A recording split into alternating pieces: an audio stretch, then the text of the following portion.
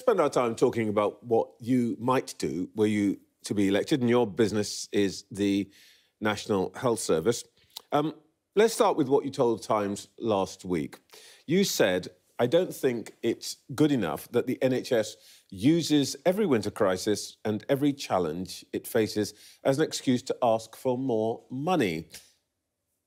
Waiting lists at nearly 8 million, ambulances stacked up for hours outside A&E. Seriously, an excuse? It's an astonishing record of failure from 13 years. No. Let's deal with your words. Let's not get back onto how terrible Tories are. I'll tell you. You said, don't use this as an excuse. Seriously, are you calling that an excuse? I think that when you look at the challenges facing the NHS, not just now but into the long term, we've got the triple whammy of a growing ageing society, rising chronic disease and rising cost pressures. And unless we keep a sharp focus on all three, we threaten to not just overwhelm the NHS in terms of demand, but bankrupt the NHS financially. And what I've been setting out is the case for both investment and reform, because pouring ever-increasing amounts of taxpayers' money into a broken system is wasteful in every sense. It's a waste of money we don't have, it's a waste of time that isn't on the NHS's side, and it's a waste of potential, because I believe from the bottom of my heart that the NHS as a public service, free at the point of use, can exist for the next 75 years. But we've got to modernise and change in order for it to be sustainable in the longer term. Yeah, we've had this conversation before, but I really want to address what you've been saying. And, it's not a criticism, it's your words. You said also in that same interview you want to shake the NHS and the public out of complacency. We've been reporting on Sky News this week on the NHS.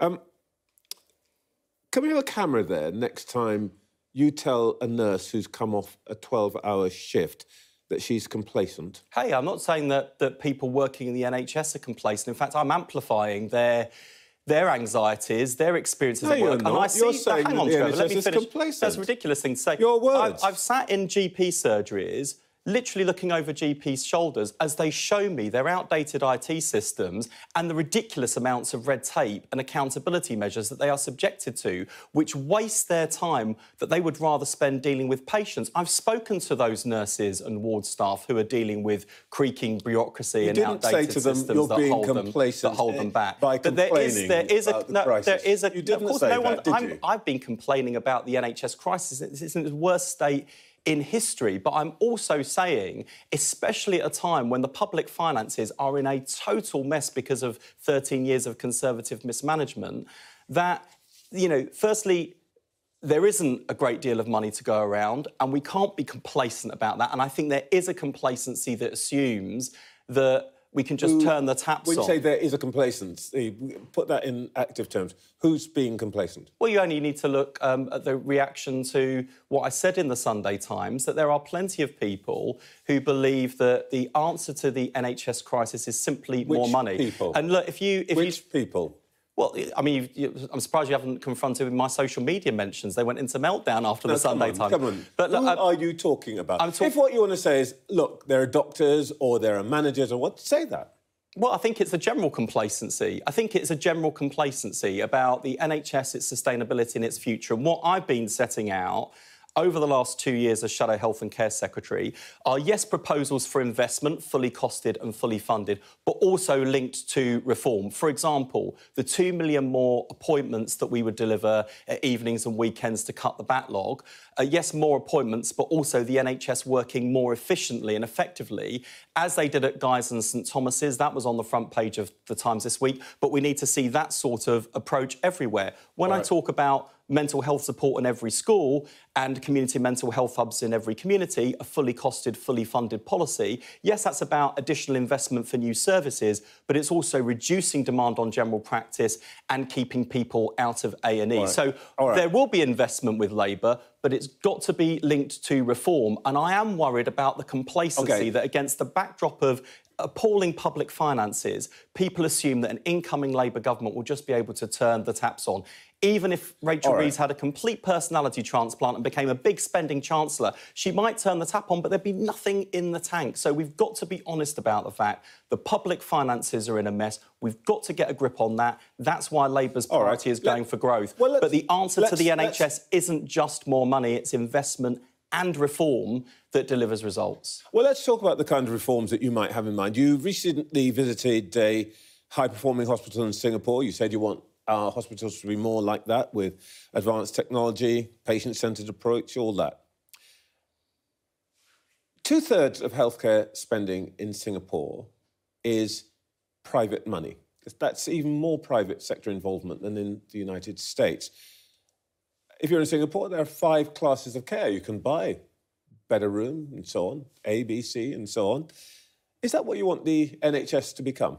No, I'm fully committed to the NHS as a public service free at the point of use. And whether it's Singapore, Australia, where I was recently, continental Europe, I don't think the problem with the NHS in our country is that it's free at the point of use and publicly funded. It's not the model of funding that's a problem, it's where the money goes. Because when you compare the NHS to other OECD countries, we're pretty much top of the charts in terms of hospital spending, but when it comes to primary care, community services, mental health, diagnostics, we're either near the bottom, at the bottom, or seriously lagging behind. We've got enough money, but we're spending it in the wrong places. In the wrong places. So, for example, there are now 2,000 fewer GPs.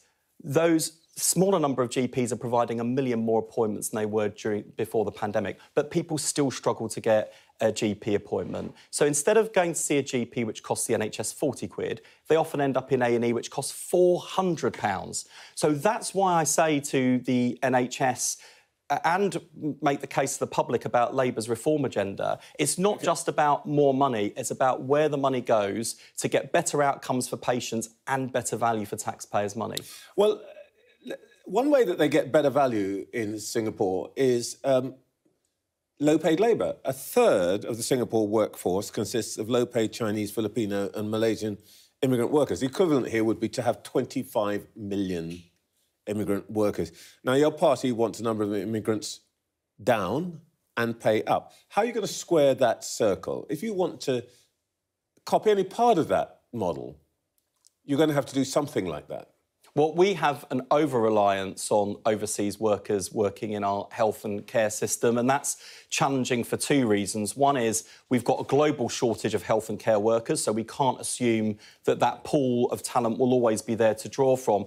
And secondly, the UK is recruiting from red list countries, countries identified by the World Health Organization as having a serious shortfall of their own. So I think that's immoral. We've got to invest in training our own homegrown talent. That's why we're committed to double the number of medical school places, so we're not turning away thousands of straight-A students, but we've also got to improve the pay of care workers so we can recruit and retain those brilliant care professionals who are crucial for the future of meeting the challenges of growing ageing society, rising chronic disease and rising cost pressures. One last question, which is not about health service, not even really political. On the scale of 1 to 10, 10 being utter devastation, how disappointed are you that Tony Blair says he won't do a David Cameron and come back into government? Look, unlike David Cameron, Tony Blair doesn't have to return to government to try and rebuild his reputation. David Cameron, I think, had a disastrous legacy as Prime Minister. Oh, come on. And wouldn't it be good to have Tony back round the cabinet table?